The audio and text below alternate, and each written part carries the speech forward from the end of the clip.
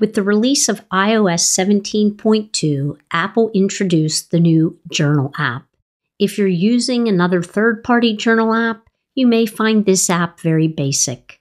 The Journal app is simple and has some great features, such as allowing you to create journaling habits and keeping your journal entry safe. You can use the suggested prompts if you need help with what to write about. Welcome to Ellen's Tips for iOS, where I help seniors master their iPhones and iPads. If you find the video helpful, give it a thumbs up and subscribe to the channel. Let's get started.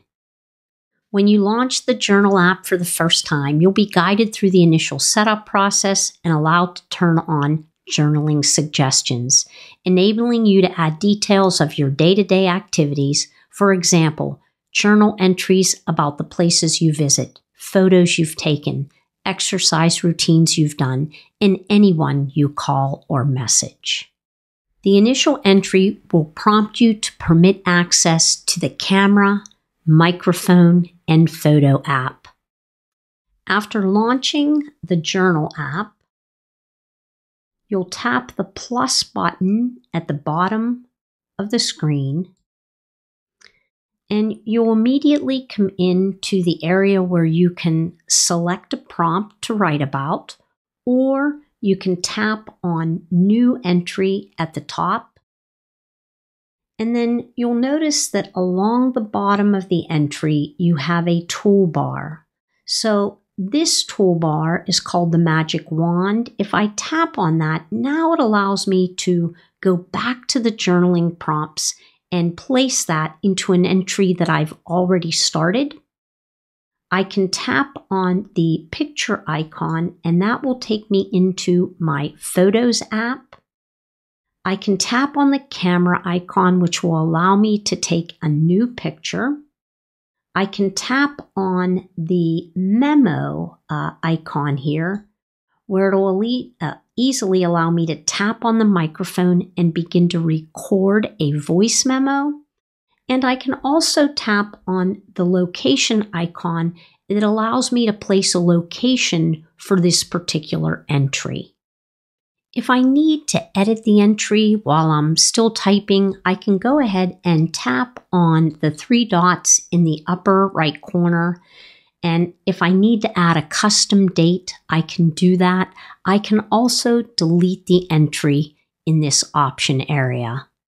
If I want to bookmark a particular entry, I can tap on the bookmark icon in the upper left corner.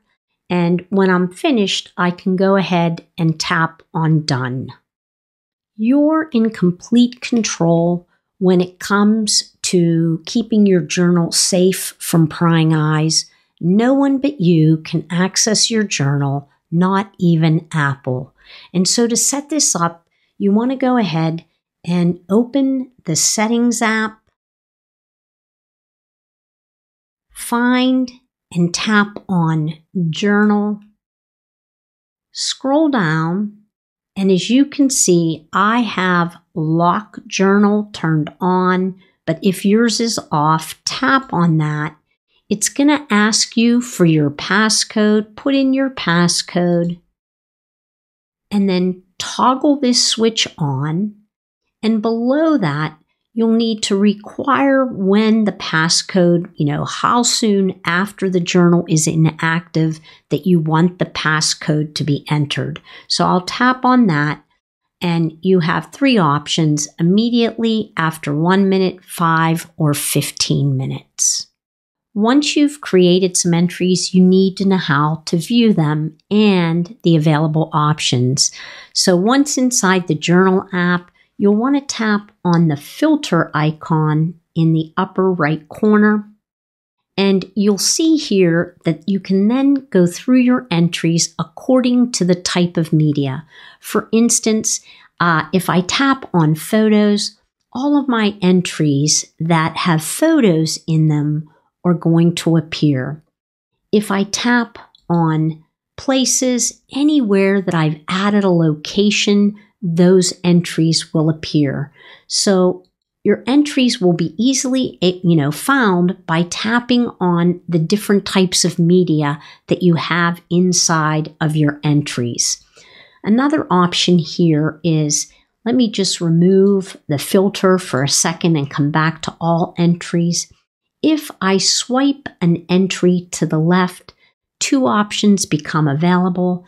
I can tap this little pencil icon and come in and edit that entry again, or I can swipe to the left and I can delete this entry. Journaling can help you process your thoughts, but if you're not used to doing it daily, you might find it difficult to remember. Well, the Journal app can send you reminders so that you remember to journal whenever you want. So, to do that, you'll want to open up the Settings app, tap on Journal, scroll and locate Journaling Schedule, tap on that, toggle on the switch, and then you can set up a time and the days which you want to receive reminders. The Journal app looks very promising. There's no iPad app, but I expect that to change. Check out the Journal app if you're just getting started with journaling or want a basic app that's always with you. Thanks so much for watching. I'll see you next time.